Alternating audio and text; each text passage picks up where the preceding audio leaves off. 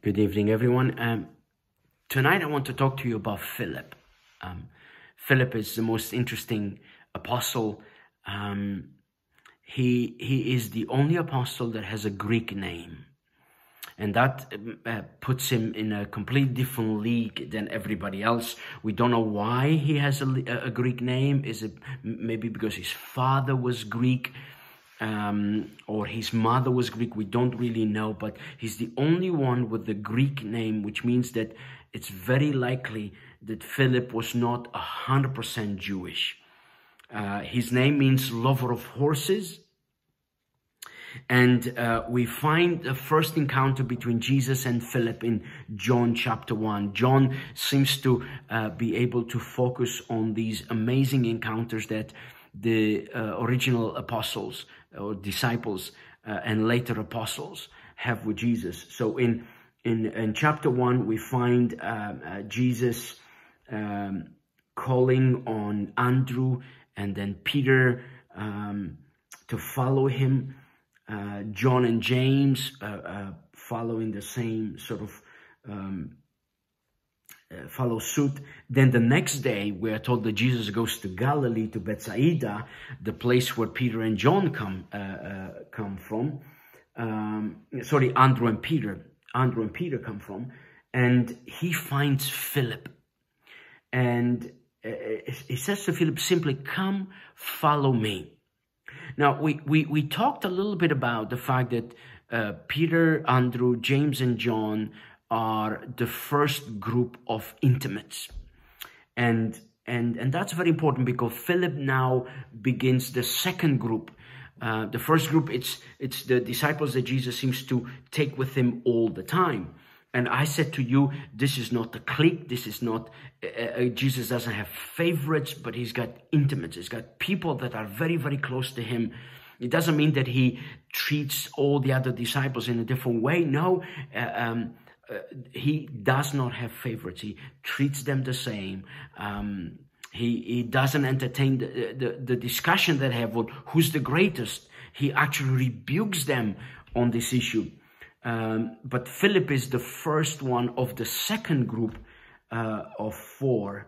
And his life is amazing because the moment he finds Jesus, he goes and finds Nathanael. So Philip, just like Andrew, goes and finds a friend, Nathanael, and says to Nathanael, "We have found the very person Moses and the prophets wrote about. His name is Jesus, the son of Joseph from Nazareth." And that's when Nathanael says, "Nazareth? I mean, that's such a small place. What good can come out of Nazareth?" In other words, he's very realistic about things. But we'll talk about Nathanael another time. And what amazes me is from this interaction proves to me that Philip was really searching the scriptures. Because when he finds Jesus, the first thing he says, "Hey, we found the one that Moses talked about." So obviously, Philip has been searching the scriptures, and now he's able to recognize that the one that Moses talked about is found in Jesus. Now, the first amazing thing that we find about Philip is that Jesus is taking time to teach Philip lessons. And the first lesson that Philip needs to learn is about faith. It's very likely that Philip, by personality, was a man of detail. A man that loved maths, and a man in whose mind was very much mathematical. 1 + 1 will always be 2. And there is no way in the world where 1 + 1 make 3. And Jesus takes the time to teach him a lesson. So the first encounter like that is found in John chapter 6. And in John chapter 6, Jesus is surrounded by the crowd. He sees the crowd, and you can imagine there are 5,000 men. So if you add the women and the children, you could end up with 10, 12,000 people.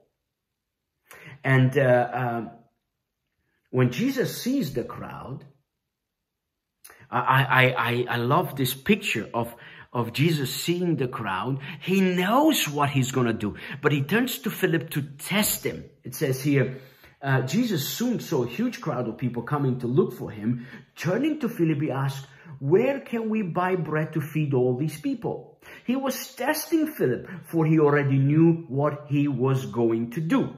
Now, Philip, a man of detail, a man of 1 + 1 is always 2, replies, "Even if we work for months, we wouldn't have enough money to feed them." In other words, he's saying, Jesus, I see the crowd and I see the money that we have. And it's impossible. Can't do it. And the Bible tells us here, Jesus knew what he was going to do, but he turned to Philip because he needs to teach him a lesson. And sometimes, friends, we need to learn that lesson of faith. Listen, I know 1 + 1 is always 2. But maths change when Jesus comes on the scene. Because that very day, Jesus takes 5 loaves, 2 fish, and feeds 10,000 to 12,000 people. And Andrew finds there's a young boy here with 5 barley loaves and 2 fish. But what good is that with this huge crowd? Sometimes what we need to do is learn this lesson like Philip. That whatever I have, when I give it to Jesus, miracles can happen. And Philip needed to learn that because he was such a man of detail that in his mind, it just doesn't work. It's not possible.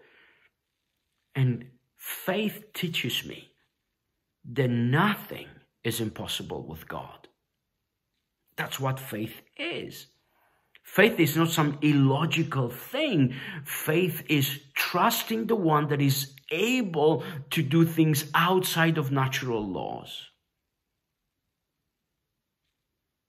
Faith is in Jesus. Faith is not in the miracle itself. Faith is in Jesus. And so I can only imagine Philip's face that day when he saw Jesus performing that miraculous sign and him being able to pick up 12 baskets of leftovers once Jesus feeds the crowd. The next lesson that Philip has to learn is found in John chapter 12. In John chapter 12, we find some Greek people coming to see Jesus. They come to Philip. Why? Because he's the one that has a Greek name. So they kind of think, well, let's go to the Greek one. Maybe because he's Greek, he's going to introduce us to Jesus. We want to see Jesus. But again, Philip, as a man of detail, as a man of principles, he connects Messiah with the Jews, and then he says, "You're Greek. I'm not sure that's going to work." And he doesn't know what to do. And the only way to get out of that is to go to Andrew and say, "Andrew, can you help me out?" I love this journey that Philip has to go through. And I love the fact that Jesus takes that time to journey with Philip. When Greeks come to see Jesus, Philip says, I need somebody else. I need help here.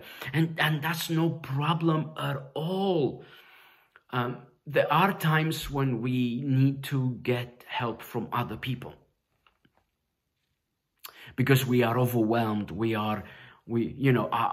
Our processing, our brain doesn't seem to process very well, and we panic. And what do I do here? And that's when we need to rely on others. It's a teamwork. The Greeks come to Philip. Philip can't deal with it, but he goes to Andrew, and Andrew says, "Well, I know what to do. I'm gonna take them to Jesus."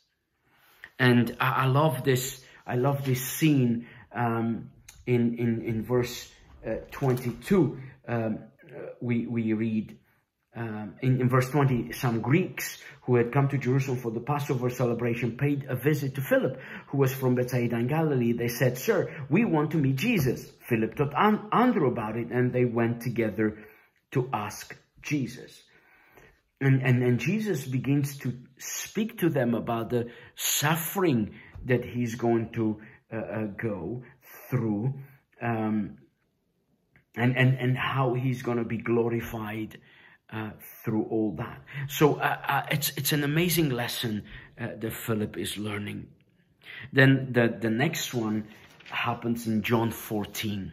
In John 14, Jesus gives us this amazing words. "Don't let your hearts be troubled. Trust in God and trust also in me. There's more than enough room in my Father's home," or mansions, if you prefer that. "If this were not so, would I have told you that I'm going to prepare a place for you? When everything is ready, I will come and get you, so that you will always be with me where I am, and you know the way where I'm going."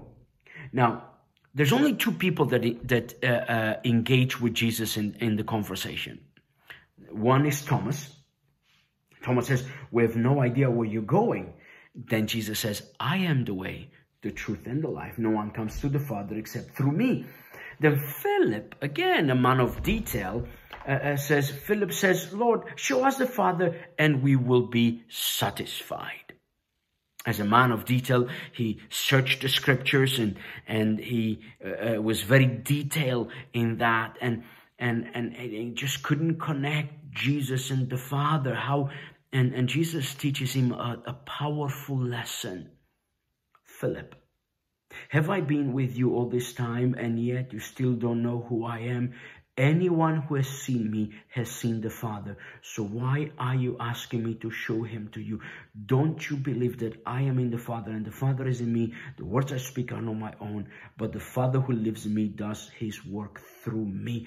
Just believe that I am in the Father and the Father is in me, or at least believe because of the work you have seen me do." I find Philip's testimony, Philip's life, quite astounding. These are the lessons that you and I have to learn. We need to have faith that when things seem to be impossible, to believe that they are possible because Jesus changes everything. I need to learn that in spite of my prejudice, in spite of my background, anybody can be presented to Jesus.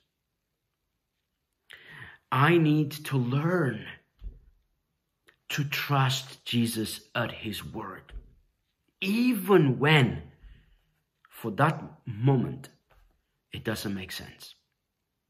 Philip was struggling to understand how do I connect Jesus and God the Father? And because he's so willing to experience the Father, said, "Show us the Father and we'll be satisfied." He needs to learn to trust Jesus. It's good to have people of detail. It's good to have people like Philip. I don't know whether you identify with Philip or not. Maybe there is a little bit of Philip in all of us. Because all of us need to learn to have faith. All of us need to learn to lay down our prejudice. All of us need to learn to trust the words of Jesus more. No matter what our need of learning is, understand this. Jesus takes time to teach us. And that's the most comforting thing we could ever experience. So, I might be a bit of a Philip. I'm glad that the Lord takes time to teach me, to test me, to ask me questions, that I may learn to trust him more. So I pray that tonight, as you discuss Philip, you will learn to trust him more. God bless you.